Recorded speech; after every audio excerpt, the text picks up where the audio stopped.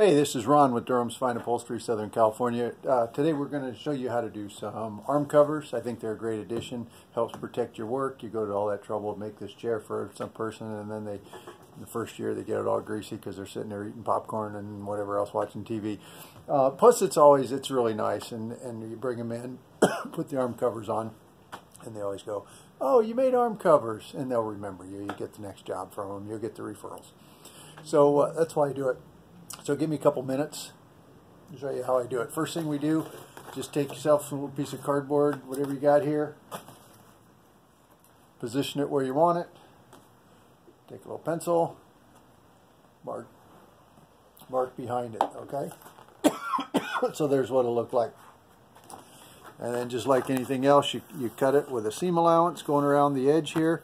I put a notch at the top and march down another notch kind of down 2-3 inches, whatever, depends on the size. And when you sew this up, you're going to actually put a little pleat right there on the fabric. And then here's how we measure it. Just come in like this. I'm measuring, 12 inches front to back. I got 18 inches going around. I'm just going to add 2 inches because I can, because we've got these little pleats we're going to sew in, and I don't want to be short. So it's that simple. And then you just sew it up. Like I said, when you're sewing it up, just put a little pleat in these spots where you have the notches.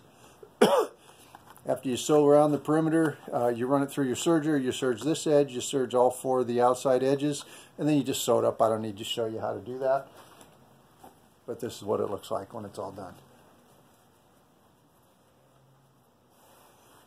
There you go. You could get fancy. You could put a, you could put a top stitch on it here if you want. You could put a welt cord on it.